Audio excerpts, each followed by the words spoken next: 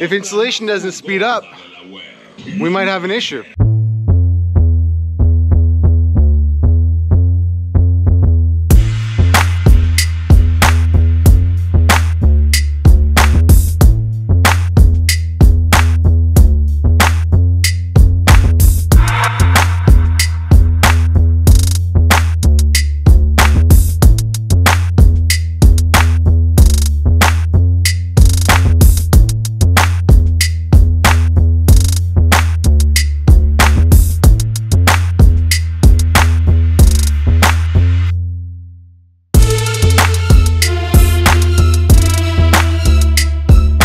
What's going on, everybody? I'm Jason with buybuildsell. I'm your Los Angeles contractor and developer, and today we are here at our Bluebell project.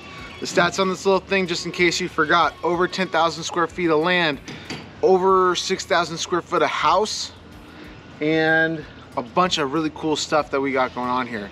Today we have our house completely wrapped with our lath, and we have insulation going in and drywall starting. Because the house is so big, we're actually able to get both trades in at the same time. Usually on a smaller house, we have to complete insulation before drywall goes in. But since there's so much space, we were able to get the insulation going in, drywall guys going on upstairs, installation going on downstairs with no interruptions or no fumbling or anything like that. So I got a lot of stuff to show you today. Come on, take a look with me. So what you're gonna see in this episode is the tips and tricks of the installation and drywall installation, making sure that those come out right, making sure they're done properly, and you might even see me doing some work myself. So let's go through the buy build on this project. The project was purchased somewhere between the $1.5 to $2 million range, and you have a build here that's gonna be somewhere between the $2 to probably $2.5 million range. On that metric, you're probably looking at about a $4 to $5 million all-in cost to be doing this project. With that being said, the valuation of this project at the end of it is gonna be somewhere close to that $6.5 million range. When you're the client, when you're the end user doing a project like that, that spread, that's the developer's profit, right? So you actually have the ability to use that spread as leverage to actually refinance your project, refinance your home, pull all your capital back into your pocket, and you're essentially living in this house with the money back in your pocket, which is a brilliant move to be making. And it's the advice I give a lot of my friends.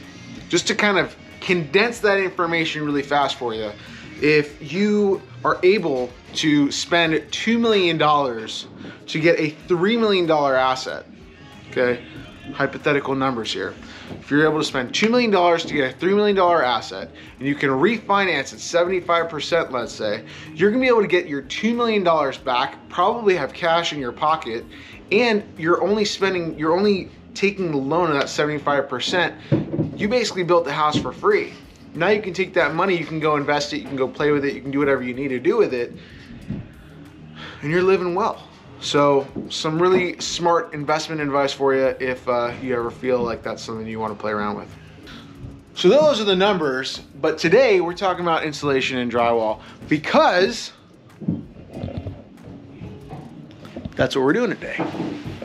Now, as you can see, we have drywall stacked, we have our insulation in, but this is actually the most important thing about this house. So because we're doing stucco on this house, which, as you know, is not a very common thing that I do on my projects, we're doing something very interesting.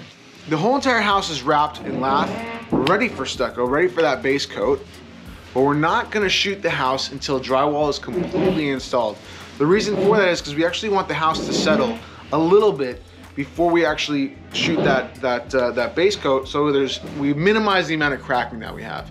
So the house actually needs to carry some weight for the house to actually settle appropriately.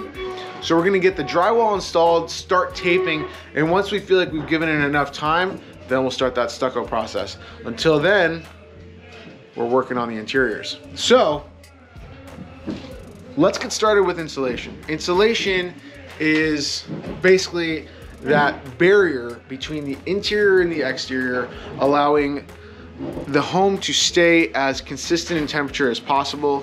It kind of regulates the temperatures between noise and weather conditions as well between the house. Because if you kind of notice, without this here, there isn't too much that's going to be in your way between the exterior and the interior. You have all of these voids. If everything was all studded up, you probably wouldn't have too much of an issue, but because we keep those studs 16 on center, we have to put something to fill those voids. So especially on the exterior walls, we're very concerned about putting insulation right. So on the exterior walls, I believe we have R19 value. On the roof, we have R30. And again, the more the R value is, the more dense the product is. That means that the more thick on the thickness of the material, not necessarily in actual thickness, but the gauge essentially, right, is that it's stronger, it's thicker, it's more dense.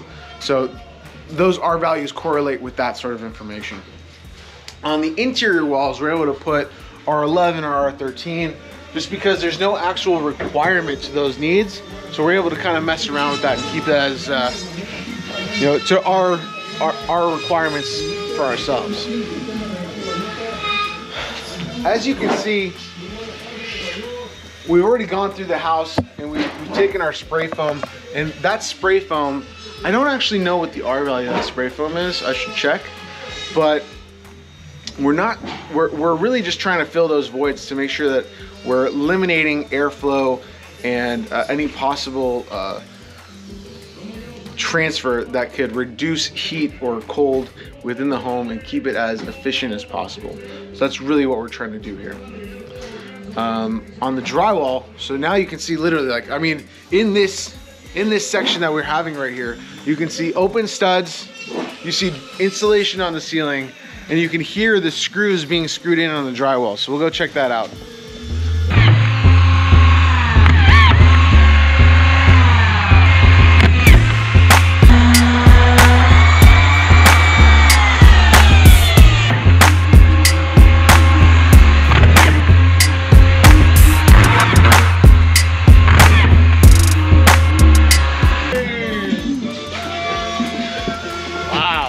Guys move fast, they move fast. So right now, I'm very impressed. They literally started hanging this morning. I think they have 1, 2, and 3 bedrooms already done. That's incredible. And in here, they're getting started. So this is the master bedroom. You're getting started on the ceilings here. I guess they'll be working their way down. So they're knocking out the bedrooms first before they walk into the hallway. This is actually pretty nerve-wracking. I didn't realize how fast they were gonna be rolling with this thing. And if insulation doesn't speed up, we might have an issue. All right. So when doing insulation, when doing drywall, there isn't really too much to know. There aren't that many boards of drywall. You got there's some that so there are some different colors, and those might give you the idea. So like this one's purple right here. That'll you know, that has more moisture tolerant capabilities, so it's a little bit more tolerant of water being on it. There are a few different types of drywall. There aren't that many, but the thing that really needs to be concerned about when installing drywall is screws every 7 inches. A lot of different ways of installing drywall, to be honest. Not everyone installs it the same way. So this guy who's installing the drywall in this house is installing it horizontal. Some people think that they can save material or save time or save labor if they're actually doing less cuts. So on this sort of ceiling,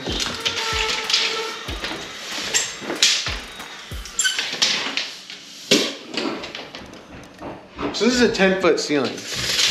So some drywall guys will actually say, okay, I'm gonna buy 10-foot sheets and I'm gonna stack them vertical along the wall, and then they'll just have joints going vertical as opposed to horizontal. Some people wanna get the bigger sheets that they get, like the 12 or the 14s, and they'll install them horizontal, they don't really care. So, do I have an opinion? I really don't. At the end of the day, I'm not the one doing the hanging.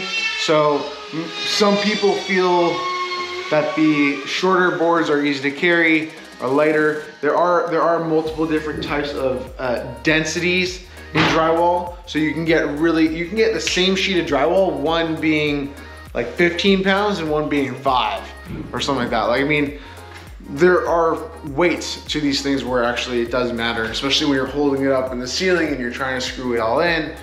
It gets very heavy, and these guys are working out all day essentially. So all you gym buffs, start a drywall business. We really try to avoid nails.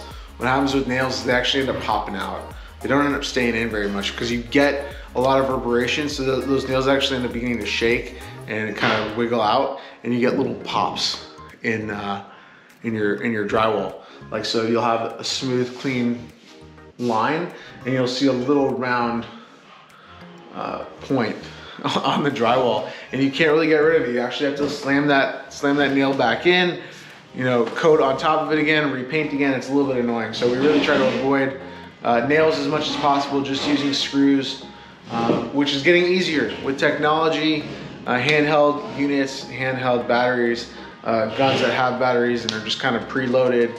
All of those tools that are actually gaining exposure because of the internet is really helping the trades do better jobs. So I'm excited about it.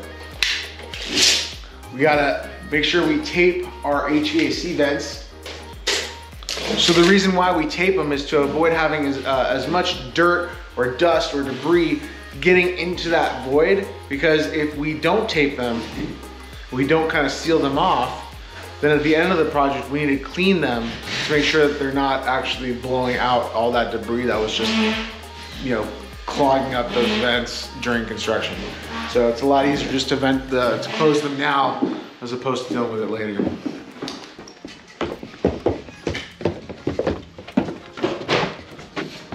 So something interesting that I haven't had to deal with in a long time, but you see this piece of plywood right here? This is actually the only entrance that I have to getting this section, this wall, insulated. Now down here I have it from the other side on the first floor, but on the second floor there's an exterior wall that's sheared on this side and on the outside. So I actually had to take this piece of plywood off, insulate it, and put the plywood back on. It's more important that you're thinking through, hey, how do I get the insulation in there? Because if this was strapped, like you see how there's a strap right here, if this was here, I would have had to actually break the lath, break the outside to get the insulation in. You don't want to leave a pocket exposed. That's just definitely not something you want to do, because that will affect your airflow, will affect your energy efficiency in the house. Okay, Alex, I'm ready to help you. Let's go. Grab your pitchforks and whatever this is called. What is this called? I don't know. Nobody has a name for it. Nobody has a name for it? It's a pool, man. That's all it is. The pool stick.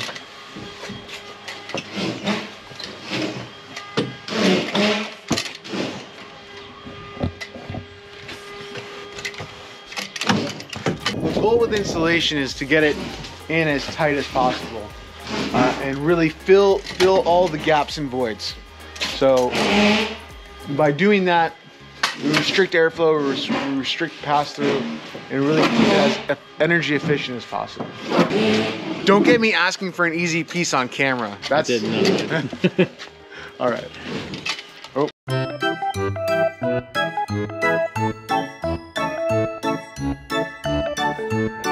You can literally just have him do it. They don't know that I'm not attached to the pole. Like, you can just edit this and be better at your job. Thanks, Chris. That wasn't an easy one. That was not an easy piece. I need an easy piece. What is this? Those are all interiors right there. Yeah, give me some interior. Give me some R11. Feeling confident, like I can really do it. Alex, have I ever really helped with installation? Besides when you started the poly ceiling over there at that one other house, another job site, I don't think you. I don't normally help with the drywall installation, but I do help with the poly seal. Freeze! This is just gonna get you messy. It's not really gonna hurt you, don't worry. Oh, there we go. Hey there, welcome to Buy, Build, Sell.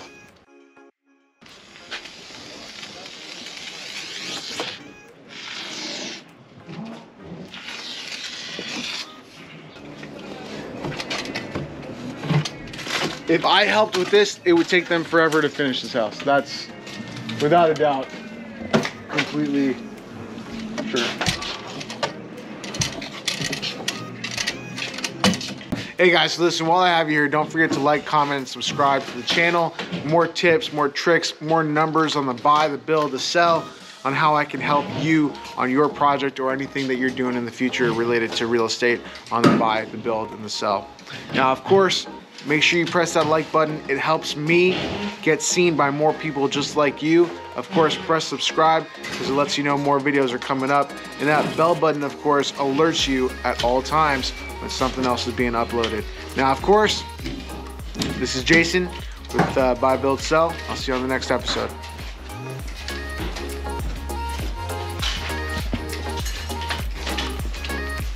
Why are you following me?